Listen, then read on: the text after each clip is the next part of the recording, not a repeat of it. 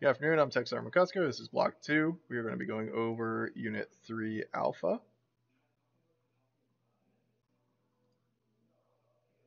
We're going to identify the relationship of basic facts and state general principles about the functions of the HF transceiver module. The minimum score on the block test is a 73%, but everybody's going to do way more better than that.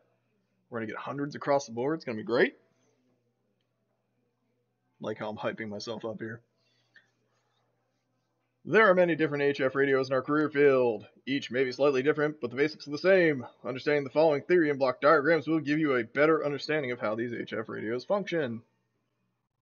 We're going to talk about the assemblies, the hub battery, transmit signal flow, clear voice data encryption, receive signal flow, clear voice data encryption. And let's get started. We're going to start off with the theory of operations. So I want to give you guys a little bit of a clarification on the difference between an assembly and a subassembly. And I'm going to do that by going ahead and forwarding to your circuits and diagrams.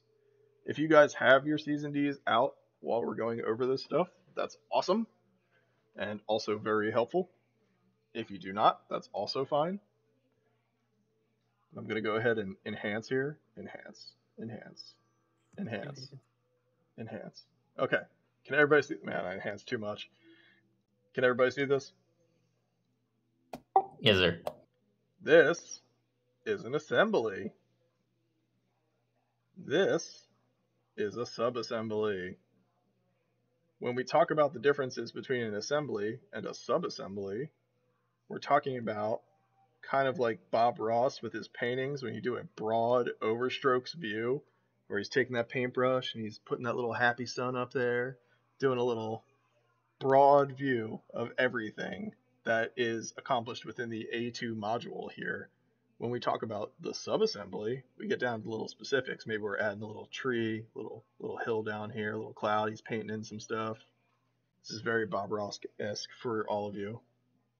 Hopefully you all know who that is, or that reference is definitely lost on everybody. Yes, I know who that is. Perfect. He was in the Air Force, so that's why I'm referencing him. A2A1, that's your submodule down here, and that gives us the specifics of what's going on within that assembly there.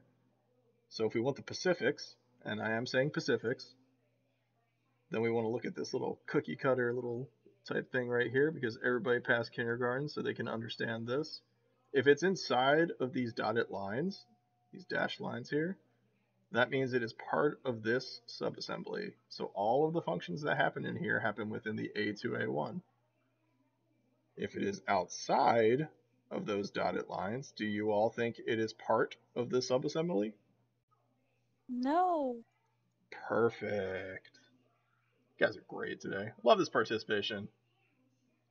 What'd you do to them, Sergeant Gaston? You tell them they better participate today? Pretty much. I like that. I told them to take a nap for lunch, not even to bother eating, and Wow. to participate. Otherwise, they might die in this objective. Wow. Yeah. Wow. Big Well, stuff. you didn't threaten death, so that's good. Yeah. No. Because let's clarify that. Yes, I would never threaten a student, even though I don't think that was on my. That's good. Yep. Okay, that's good. Just you're being recorded. Okay. Oh. A1. He did not threaten death. Thanks, guys. Appreciate that. A1 chassis. We're talking about the A2 lower chassis, A3 upper chassis, A4 rear panel, and the A5 KDU.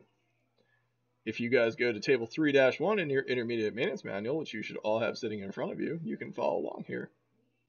One of the first things that I like to talk about here, and Sergeant Gaston's heard me say this a couple times, is the turtle shell here, the A1 chassis. Why do you guys think I'm calling it a turtle shell?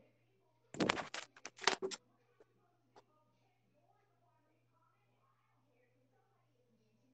guess I should see if somebody typed something. Nobody typed anything.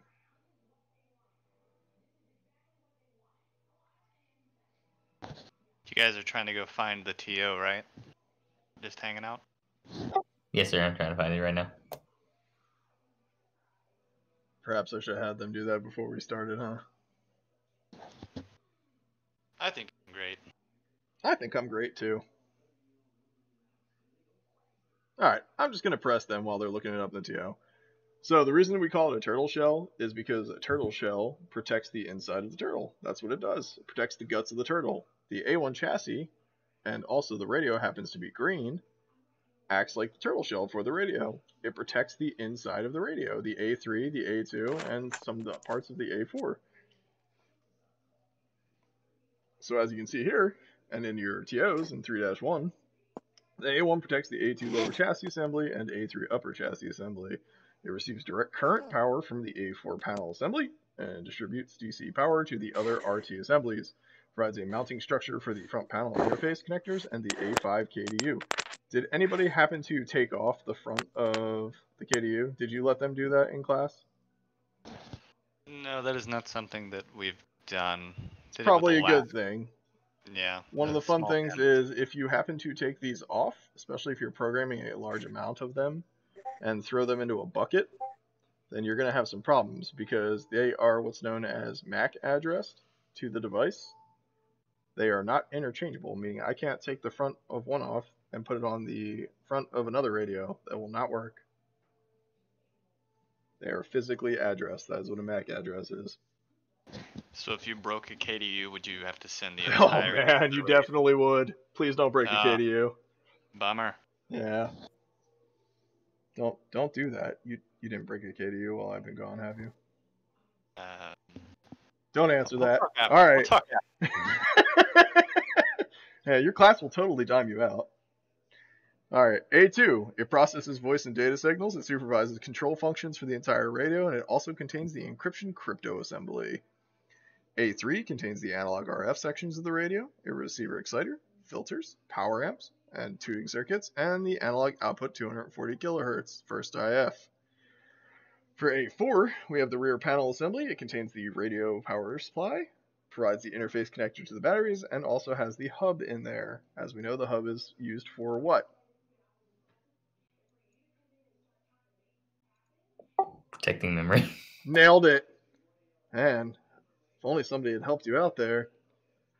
So the J9 accessory connector is for engineering development purposes only. It's just like KP. When you drop that glass, what happens? Nobody. Nobody's going to yell it? Don't touch it. There we go. Don't touch it! I had to do that. I was in basic. Dropped a couple glasses in the back. Screaming out, don't touch it. Everybody just stares at you. So then we move on to J10, J11. That's our battery connectors. Woo! Got a little crazy there. Oh no, what just happened? Moving on. Go to the rear panel assembly still here. This is the place where the hub battery goes. The hub battery is a green and white battery. I don't know if Sergeant Gaston happened to take one out, but now that it sounds like he might have broke a KDU, I kind of hope he didn't. We did lose a battery. Alrighty then. I can't tell if you're just being a huge troll right now, or if you're being truthful. No. We did not take one out in class. Okay. Alright, moving on to the A5 KDU next. The A5 contains the keypad and the LCD that makes up the radio's man-machine interface, also known as the MMI. If you guys go to 3.3.1.1, you can follow along the next couple parts here as I go through these slides and explain things. That's the transmit clear voice signal path.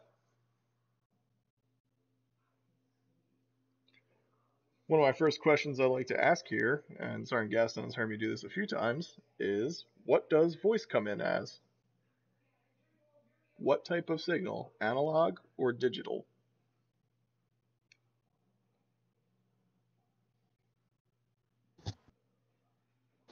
That's right, Rada. It does come in as analog. Thank you, Rada. I appreciate that. It comes in as analog. If it was digital, it would be like beep boop beep boop. And we're not robots, so we don't speak beep boop beep boop. Unless somebody in here is. I don't know. Aaron Rada might be a robot. So our J1 audio comes in as analog, goes to the ALC. The ALC is the automatic level control. It's responsible for adjusting those varying voice levels as they enter the radio. So either you're talking really low or somebody's talking really high in a squeaky mousy voice. And it'll kind of make it sound like a more level signal as it comes through. And we want it to be a more level signal as it comes through because we don't want it to vary. We want it to stay constant because if it fluctuated, the amount of gain that it had in it or the amount of power or amplitude or whatever coming through it would be affected and would affect the rest of the circuits as it goes through the radio. So we want to keep that constant when it comes in. Next, we're going to digitize that analog audio in the analog interface chip. Now that's chip like computer chip, not as in Lay's or hers. That's not what we're talking about. Why do you guys think we're going to take an analog signal and make it digital? Before I pick on Sergeant Gaston and see what he remembers. Let's see if somebody types something. He's trolling. Okay.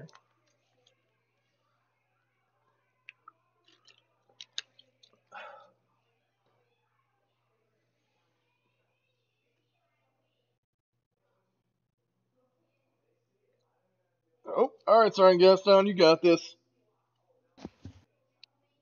So the question being, why do you convert it and digitize it? Correct. Digitize the audio? Because digitized intelligence requires less space than audio. Very good. It requires less space than audio. It is also easier to manipulate. Next, we go to the VDP. That's the voice data processor. The voice data processor enhances that voice. It cleans it up a little bit, makes it sound more like you actually sound. I compare this to the difference between using a crappy microphone and using a really nice one. You get what you pay for.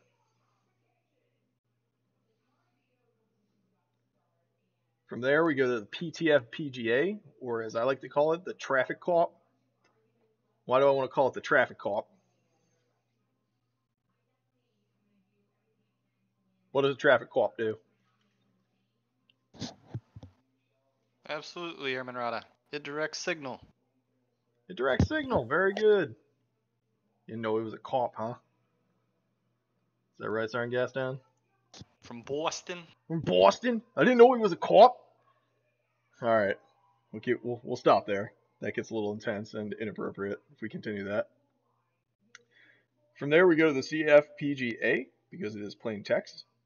And because it is audio, we are not going to go up to the modem here, the modulator demodulator. If it was data, we would go up there. From the CFPGA, we're going to pass it along, go to the CDSP, that's the Control Data Signal Processor. All that's going to do is pass it along as well.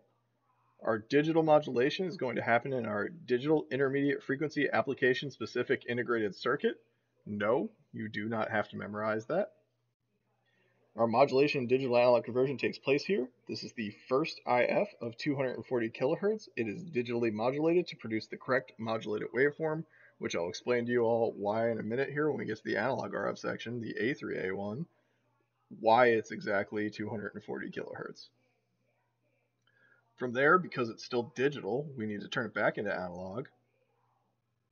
So we send it to a converter, a digital intermediate frequency digital to analog converter. The digital 240 kilohertz IF enters the digital intermediate frequency digital to analog converter, and it is converted to analog. If you forget what that does, D/A means digital to analog, not district attorney. It is analog 240 kilohertz IF, then it leaves the A2A1. So it leaves as 240 kilohertz. Remember, this is our first IF here in transmit. There is a reason I'm saying that. Before we move on, any questions? Bueller. No, sir. Perfect. Thank you, Sergeant Rosales. You speak for the trees like the Lorax. I appreciate it. No problem. We go to an attenuator next, or attenuator, as I've heard it called. This is a 13 dB attenuator. Can anybody tell me what an attenuator does?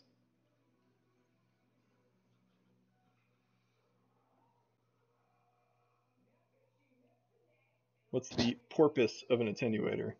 That's right. It lowers power level. Man, Airman Rada is crushing it. He is. He's crushing it. So we're lowering the power level. What do you mean by that?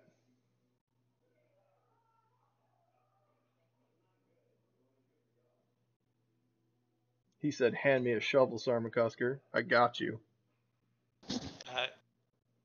I think he does. He's gonna take your shovel and gonna. Dig a hole? Well, It lowers the amplitude without changing the waveform. Okay. You're giving me more like the sciencey answers, which is great. But I'm looking for this.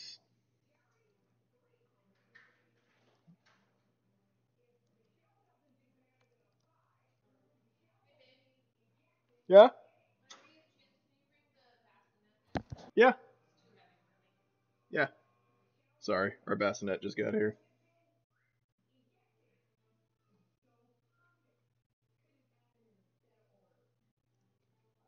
I got distracted for a second there. I apologize. Yes, got it. DB. Very good, Rada. Why would we need to lower the overall signal strength? What do you guys think will happen if we don't lower the overall signal strength? What do you think is going to happen to maybe some of this equipment in here? Maybe not immediately, but over time, for sure, something will happen. It will explode. It's not going to explode. Why does everybody want to say that? Nothing will explode in the radio, okay? Unless you get it wet and then turn the radio on. Or if you're working out on the radio and you have it open, which you will not do because none of you are level 2 Harris certified, so you can't open the radio. I love that answer, though. Star Rosales, I love that. Well, you're talking about power levels, so it's like, oh, it's gonna, explode. Yeah, we're talking about power levels, but nothing's gonna explode. I like it, though. better than last group who just immediately everything gave LORs and judicial punishment. That's true. That's crazy. Okay. Emerald says great over time. Yeah, over time, the ability of these devices behind the attenuator will degrade over time. Yes, they will not do the functions that they were intended to do. Very good. Let's see what else we got here. So then we're going to go through this low pass filter, and we're going to pass anything that is less than 1 megahertz, and it will also get rid of noise because that is the job of the filter. Once we're through that filter, we're going to go to our mixer here, which is going to produce this output of 140.4 megahertz. But before we get there, I'm going to have you all do some methamphetamine for me. That's right. You heard me. I said methamphetamine. So we're going to take this 240 kilohertz, mix it with 140.16, and you're going to give me the answer. So go ahead and add 140.16 plus 0.240. Sorry, Gason's chomping at the bit right now to just yell out the answer for y'all. No, I'm astonished. Rada's got the maths. He did it already? He did. It will generate 140.4 megahertz. There you go, Emma Wagner. Aaron Wagner, way to say it's not on the screen or whatever you did there. I appreciate you sitting there and doing the maths. Yeah, I watched your 2 weeks ago class, and they got it wrong like 4 times. They just kept trying to do the math. They did. It was really bad, but at least they tried. They did. They tried the math. They tried to math. We don't require you to math in this career field, so it's okay. All right. Yes. So it's 140.4. That's correct. And that's why our first IF needs to be 240 kilohertz, in case you all were wondering. That's exactly why. So we're going to take that 140.16 here, which is called our injection frequency, if you guys did not know that. Did y'all know that was called the injection frequency? That's what I just said it was. You just said the 140.16 was called the injection frequency? Yeah. I said IF, but... That's not the same thing. IF is not the acronym for injection frequency. Injection frequency is the acronym for injection frequency. IF means intermediate frequency in our career field. They are very different. There's way too many acronyms. Oh yeah, there is. Just wait. Yeah. Just wait. You think this is bad. Just wait. Wait till you get to your base. Wait till they drop you in QA and then you start going. Oh yeah, you got to go learn somebody else's career field. It's going to be fantastic. This thing right here turns into a router instead of a mixer, and you're like, no, that's a mixer, and they're like, no, it's a router. It's great. I love it. Anyway, I don't even want to get started on a QA tangent. Yeah. When we get that 140.4 megahertz, that is called our second IF. So remember that. That is our second IF in transmit, 140.4 megahertz. Then we go through an amp because we just went through a bunch of filters and attenuators and mixers and stuff. And once we go through all that stuff, it drops the overall power level of our signal down, whether you guys knew that or not. And then we're about to go through another filter. One thing that's unique about a bandpass filter is it's like going to a concert and having a backstage pass. If you have the backstage pass, they'll let you backstage. If you do not have the backstage pass, you can't get back there. Does that make sense? If you are not 140.4 megahertz, you can't get back there. Questions on that? Pretty straightforward. Yep, we use something called PLL with our local oscillators here, and I'm going to go ahead and explain that. PLL is phase lock looping. Phase lock loop. Oh, okay, you got this? Is she going to explain it? And it uses a separate oscillator. It does. It uses a voltage control oscillator. What does phase lock looping do?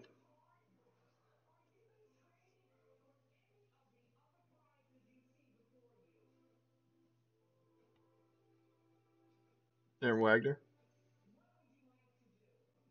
I don't know how to explain that. Okay. So I got you. I'll like, pull out a nerd route reference it for through you. a low pass filter, and then it's amplified, Kind of. and then it goes through Kind of. another thing. I'm gonna give you the nerd example here for everybody else so they can remember this. Has anybody played Borderlands 3 or any of the Borderlands games? Yes. Okay, cool. It's like a siren using that phase lock, which is actually where I think they came up with it in there. It holds them up in the air, so they're stuck there for a bit. That's what it's doing. It's holding our frequency constant at this 140.16 and sending it around, and this voltage control oscillator is what generates it. So it sends that around, and then it puts it up, injects it. That's why it's literally called an injection frequency, and you can see that from the image here, and injects it into our mixer so that we have this constant 140.4 megahertz coming through. Make sense? I dropped some nerd references. I'm not a boomer. Nailed it. There you go, Sergeant Gaston, redeeming myself for that kid that called me a boomer last week. I'm never going to forget that, ever. Yeah. Anyway, let's move on, because that stung a little. We got 140.4 megahertz IF is amplified and filtered through the 40 kilohertz bandpass filter, and then amplified before being attenuated by a digital attenuator. You'll notice we keep amplifying things because we keep filtering them and attenuating them. That's what keeps happening in here, and that's what happens in a lot of circuits. You will drop the signal down so we can get through one specific device, and then they're like, okay, just kidding, we need to amp that back up so we can get through another device. And that happens a lot with radios. So we have this thing next, and Sergeant Gaston, for some reason, loves when I explain it this way. We have the transmit gain control, the TGC, not the THC, the stuff that's legal in Washington State, but not legal for y'all. There we go. Thank you, Sergeant Gaston. I appreciate the fake humor. It holds the power at the antenna constant while the variable voice levels are coming in. And we want to do that. Why do you guys think we want to do that? Why would you want to hold that power constant?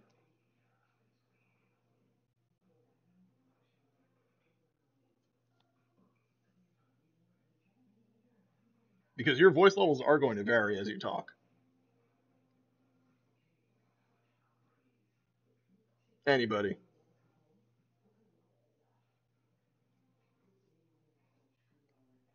Cricket.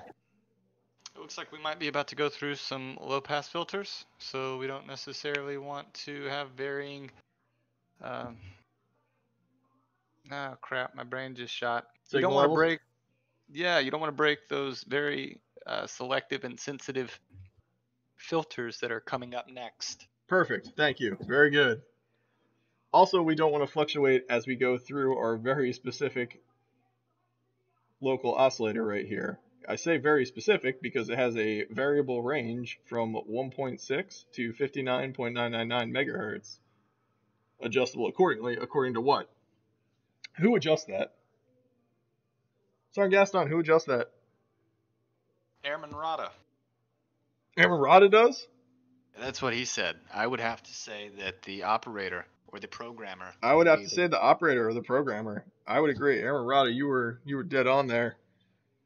Sure, you guys did, as you did this in class. You put in your frequencies. All this is doing is it's adding in the math here, the 200.399, which if you notice and subtract that from 140.4, you get what?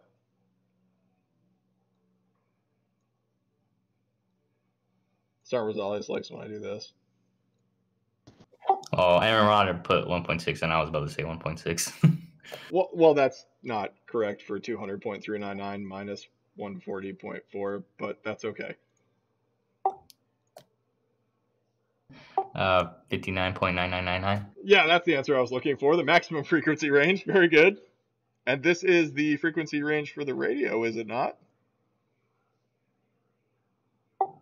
Yes. Perfect. You guys are heroes. Outstanding. Let's talk about this thing up here.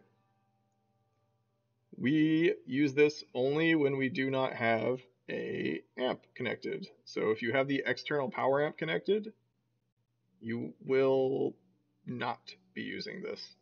If you do have the external power amp connected, you'll be going down here, like it says on our next slide. You'll go down here, and you're going to reduce the signal by 23 dB. Why are we going to do that, Soren Gaston? I'm just going to keep picking on you. If you do not, if you did not, crap. Yeah, I know. I tripped you up with words. You did. You threw me all off. So if you decided to use a power amplifier, you're going to drop by 23 dB, so that way you're not blasting out from here to Pluto. Yeah, we don't need to talk to Pluto with HF. Yeah, you just want to hit Timbuktu or wherever it is that your mission set. Perfect. Using that extra power would just be too much. Very good. Right, like he's saying, our signal might go through the ionosphere if we give it too much power there. And that's not our intended job. Now, if we are still using this power amp, like he was just mentioning, we're not going to use this final PA down here to push it through these filters. It doesn't need that final power amplification because it already has constant power applied to the circuit. Everybody go to 3-2 in your intermediate math. So that's your intermediate maintenance manual. I just tried to speak English there and then completely messed it up. That was good. So the filter is determined by frequency or modulation using this table that you guys find in 3-2. And I want you to tell me if we use a frequency of 13 megahertz, which filter band I would be using. It's going to be 1 through 9, or 8, excuse me.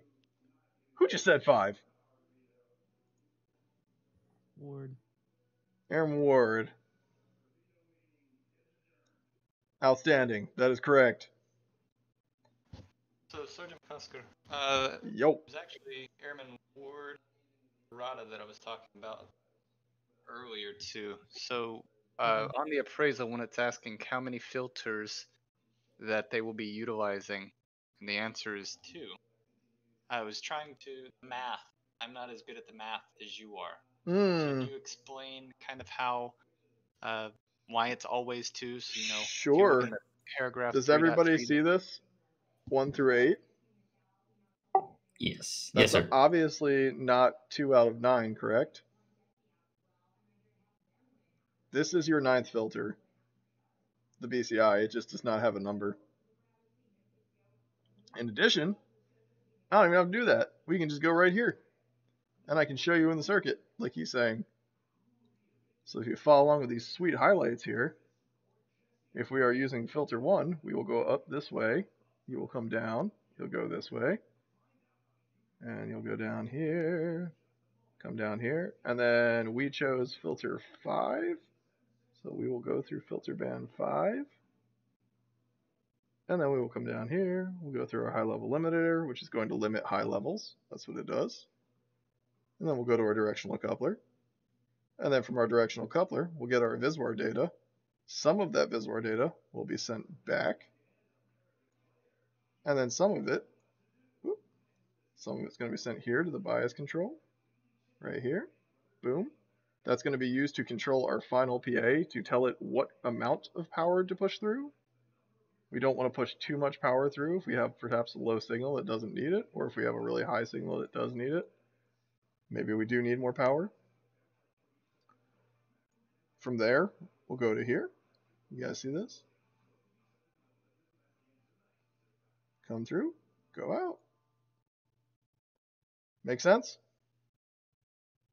Did everybody see that I only picked 2 filters out of the Yes. 9 choices I had?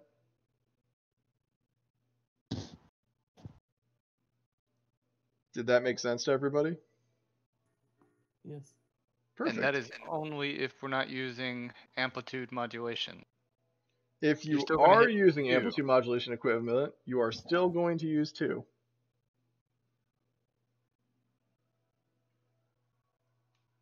So, fun fact that he just touched on, because if you are using AME, you're still going to have a frequency programmed in to talk to that HF radio. Okay, so some things that we just talked about. We talked about that high-level limiter real quick and the filters. A high-level limiter, like I was telling you guys, it just limits high levels. That's what it does. It stops that VSWR from getting back into the radio. It will shut the radio down if it detects a bad VSWR ratio coming back through. It'll shut it down so it doesn't break these filters in here. They won't even get through, so that's kind of nice. That's a nice feature. And then we talk about our directional coupler, because we need that VSWR data for a couple things, like I just showed you on the next slide. We need it to send the bias control down here so it knows how much power to amplify to send through these filters. And then we need it to also pass on the VSWR data to the antenna coupler. So the antenna coupler knows how much power is coming through and how many inductors and capacitors it needs to utilize in order to get that signal out. So you guys can see how all of these things work in tandem, yes? Yes. Perfect. I love verbal responses. From there, we go to the impedance matching, like I said, with the antenna coupler. The coupler has controlled tune data, is used to switch the various inductor and capacitor elements into and out of the circuit until a good impedance match is found. As you guys know, impedance is resistance, and it is our total amount of resistance when we talk about impedance. That's what it is. So impedance matching takes place between the radio and the antenna. It is fed to the J7 antenna connector, and we can use several different types of antennas on that 50 ohm connector there.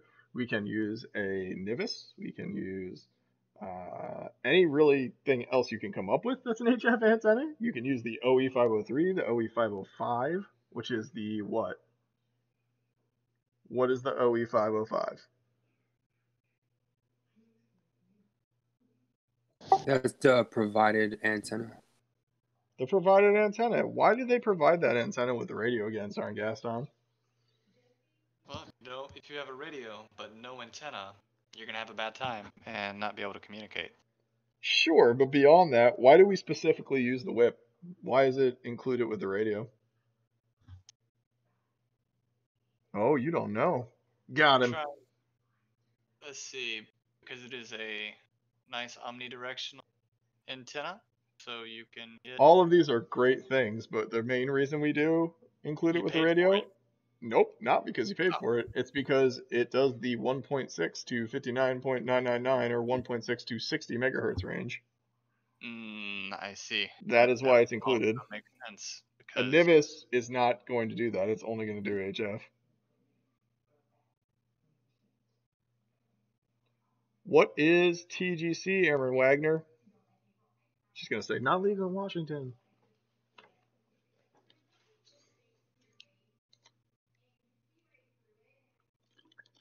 Do I need to say her full name? I didn't hear the acronym. What is TGC?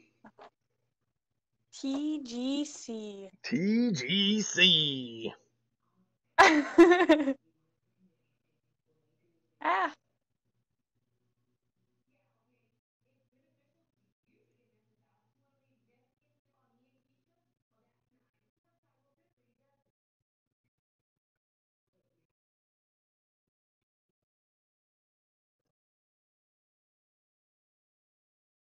Anybody? TGC. The transmit gain control. Oh, way to crush it, Seven Results. What is that? I'll hand you a It shovel. holds the power at the antenna Oh, constant what? while the variable voice levels are coming in. Someone's gonna get a hundo. Yeah, it does. Very good. Why is the voice converted to digital data? Sorry, Gaston. 'Cause it's smaller. Okay. I'll piggyback. Oh, you were just seconding that notion, she said? Yeah, I'll ride that one. You'll ride that, ride or die? Okay. Roll Yeah. Tide, right? Mm, Alright. Where is the second IF located? We're just going to push on after I said that one. The A3, A1, the what do you call it? Mixer. Yeah, the mixer. It's located at the mixer. It's actually located after the mixer, but yes, it's the product of that mixer. But yes, it's in the A3A1. All you had to say was the A3A1. We're good with that. That's the analog RF section of the radio. What is the second RF? What's the number associated with that? It's a very specific number.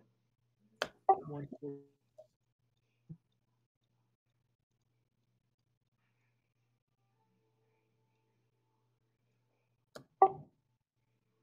Um, 140.4 megahertz. Yes. I tried to do a smiley face there. It didn't work Yeah. very well. It's Crush. beautiful. Thank Just you. I Control appreciate V. that. We'll just pretend that never happened and get rid of it. Control Z if you got. Control Z, is that Oh a yeah, you thing? wrote it. I was actually looking at the diagram. Look at that. Way to actually do what you're supposed to. I like it. I will forego doing the what is the entire transmit path question. Where does digital modulation take place? Tell me about that.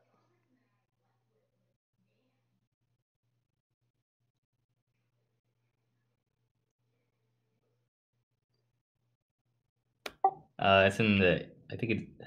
Yeah, it's so pixelated. A2, A1. It is in the A2A1. Yeah. Where in the A2A1 does it take place? I just want to see if anybody remembers the name. This is like saying onomatopoeia or supercalifragilisticexpialidocious. Digital It's, IF application specific integrated circuit. Almost. Digital intermediate frequency application specific integrated circuit. DIFAC. That's a mouthful. It is, and the only reason I know it is because of how many times I taught this course. Not something you guys need to memorize, though, correct? Because if you were following along with your TO, you would know that. So A1 to A2, A4, that's our analog to digitized audio. That's what we talked about. That's what happens there. From A2, A1, we get our digital modulation, our digital analog conversion also takes place in that subassembly. The A3, A1 submodule has the IF to final RF, the KDU frequency. This is what's known as the analog RF sections of the radio. Then we go to the A3, A2. That's our final boost of power, our final PA there. But we skip that if we have our power amp, our external power amp connected. And then we have the post selector filtering because it happens at the end. That's what post selector is.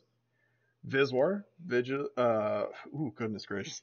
Voltage standing wave ratio, almost messed that one up. Data, that's what happens there as well. And then it takes that data and it does a couple things with it. It does the bias control, like we mentioned, for that final PA here. And it also sends that information to A3, A5, the antenna coupler, so we can do that impedance matching. And sorry, Gaston, what is impedance again?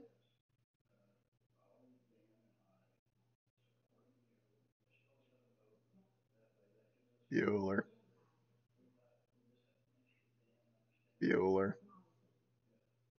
Sorry, Gaston. He stepped away, didn't he? He happened to step away at the wrong time. Nailed it. Nice. Resistance and capacitive and inductive. Yes, thank you. That is correct, Airman Rada. Thank you for the science answer.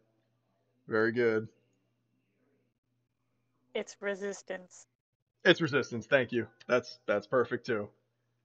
Next, we're going to talk about clear data, and as you guys know, this has a lot less arrows on the screen here because there is a lot less that's happening and a lot of similar things that are happening as it comes through. We don't need to go to an ALC or an AIC or a VDP for many reasons. We don't go to an ALC because it's not audio, so there's nothing to really clean up there. We don't go to the AIC because it's already digital. Data comes in as digital. VDP, that's again used to enhance and clean up audio. We're not using audio, so we don't need to come in through there. And then we go to our DTE, that's known as the data terminal equipment. That's where it hooks up to it in the internals here. Then we go to our PTFPGA. What was that again? What did I call it? He's a cop. He's a cop. Yeah, that's a traffic cop. I was trying to Arnold Schwarzenegger that one. Yeah. It didn't work. That's right. I'm a cop. All right. So then we go to CFPGA. That's your controlled field programmable gate array. From there, since it is data this time, it will go to the modem, so it needs to be modulated on our transmit side. On our receive side, it'll come back through and be called demodulation. From there, we go to CDSP, that's controlled data signal processor, and it just passes that information along. And from there, it doesn't do anything different than your plain text did. It's going to go through the same exact process for the rest of the radio here. With that being said, we got to talk about encryption next. For encryption, we go through the J1 audio. That's the analog coming in there at the top there. And we can also come through for J3 data because we can encrypt both of these. If it's audio, like I said before, it's going to have the ALC, the automatic level control, where it'll adjust those varying voice levels coming in. From there, it'll go to the AIC, the analog interface chip. That's going to turn it into digital if it's analog. And then from there, it goes to the VDP. That's the voice data processor, which is responsible for enhancing and cleaning up your audio. If it sounds like I'm a broken record at this point or I'm repeating myself, it's probably because I am. From there, if it's digital, down here, we'll go through J3. If it's data, then we go to the data terminal equipment, DTE. From there, we go to PTFPGA. So we'll meet up with our audio that we had coming in from the top there. And if it's CC, are we going to go outside of the A2, A4? Anybody?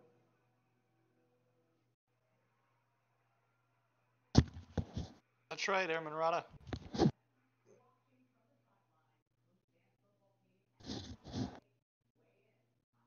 Did he say yes? Oh, he said no. Nice. No, you will not. If it was CT, what is CT and CC? What is the difference between these two? Do you guys know?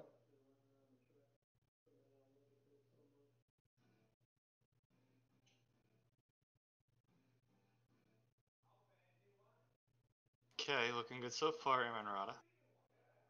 Crushing it. So CT is ciphertext.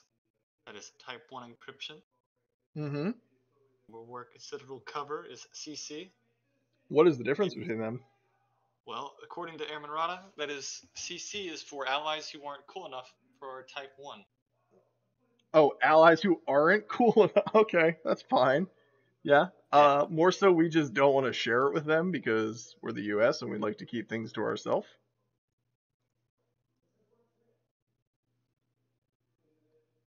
From there, we'll go to the CTFPGA. That's the ciphertext field programmable gate array. And we'll go to something called black audio or data from this point on, if it's encrypted, which it is. And then we go to the BIOP, the black input-output processor, which is responsible for system control and status functions as well on the KDU. And then it goes to the CT data here, because it's ciphertext, so they're also going to pass the data along. They really want you to know that. But even if it's CC, it's also going to go through the modem. So any encrypted messages or data are going to get passed through this modem regardless because they are encrypted. They need to go through it. From there, it goes to the CDSP. And from this point on, it shoots out through the rest of the radio just like everything else. Nothing changes. Any questions so far before we move on to receive?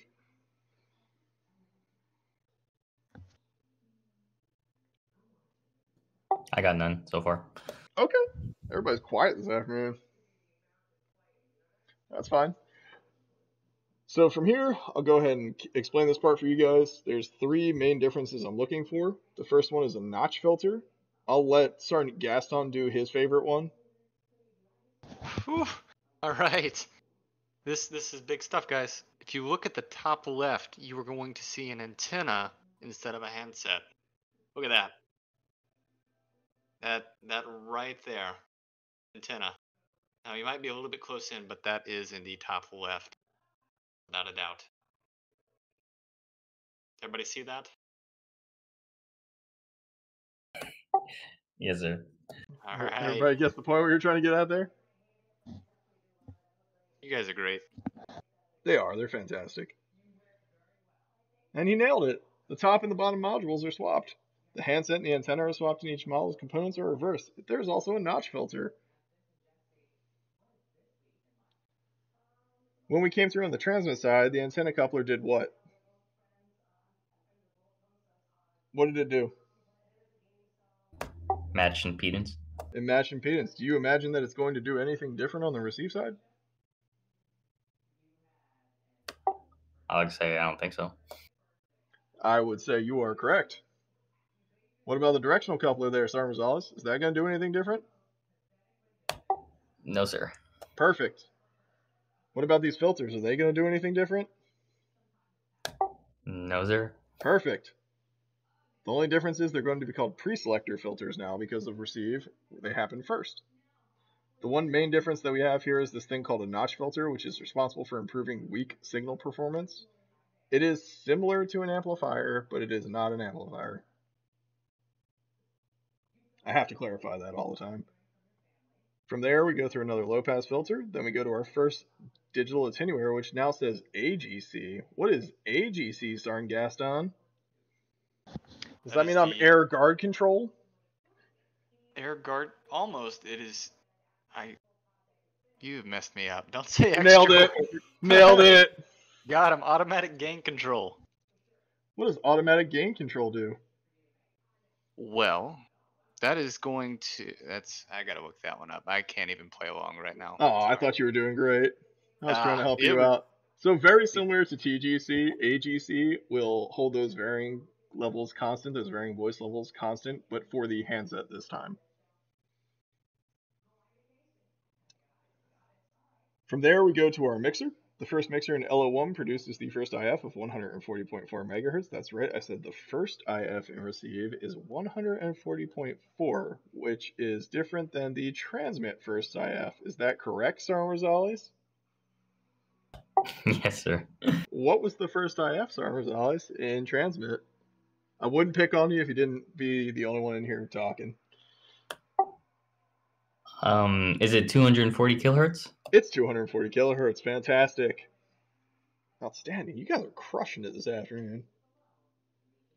From there, we're going to go back through our amps here. We're going to go through our bandpass filter once again. It's 140.4. It's still not going to change. There it goes to another digital attenuator. And then we go to our other mixer. And now we're going to take out that signal that we put in there. If you guys notice here, we're going to go from 140.4 and now we're going to subtract 140.16. What do you guys venture that is going to give us?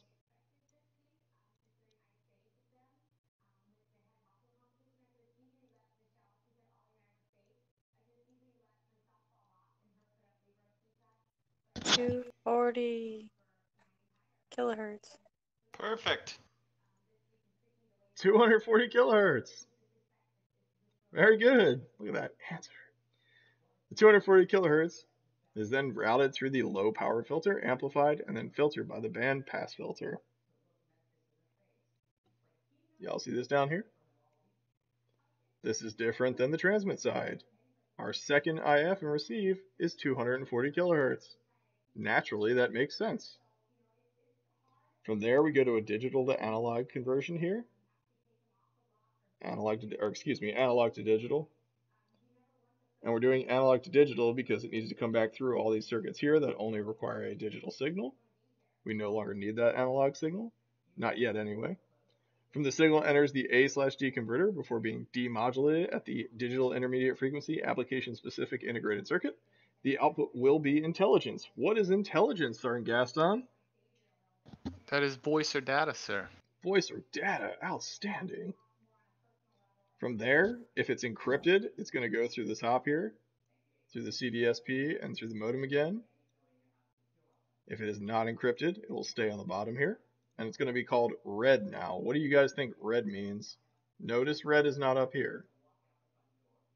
What do y'all think red means? Plain Unencrypted. text. Plain text, unencrypted. Very good. Here is where it will be red after it comes through our encryption devices, in case anybody's wondering. If it was encrypted that we sent through, it would still have to go through the Citadel cover thing here, the encryption module, and the A2, A5 embedded crypto assembly, if it was CT, respectively. It is still encrypted until it goes through these. Keep that in mind. From here, if it's analog or audio, it's going to go out and we're going to hear it. If it's data, it's going to come down here and it's going to get sent to your computer. What do you guys notice is missing?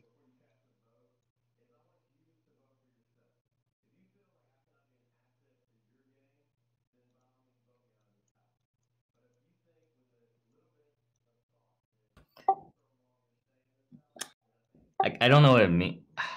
I forgot what it stands for, but it's the ALC. Yes, the ALC is missing, the automatic level control. Why do we not need to adjust varying voice levels when you're receiving them? What can you do? Let's say, for example, I was talking really low on here. What can you guys do? Manually change. You can manually change my volume, can't you? What did you do on the radio if you couldn't hear somebody? Manually change the volume. You can manually change the volume. Outstanding! That is why there is not an ALC here. Very good. Any questions on anything we just went over? Y'all crushed this. That was fast. No, sir. Honestly, when I was reading it, I got lost in like, so I was just like, I was hoping today, yeah, you explain the chart would make sense. Awesome. Did that help everybody? For me, Yes, sir. definitely. Yes. Perfect. I'm going to stop this here.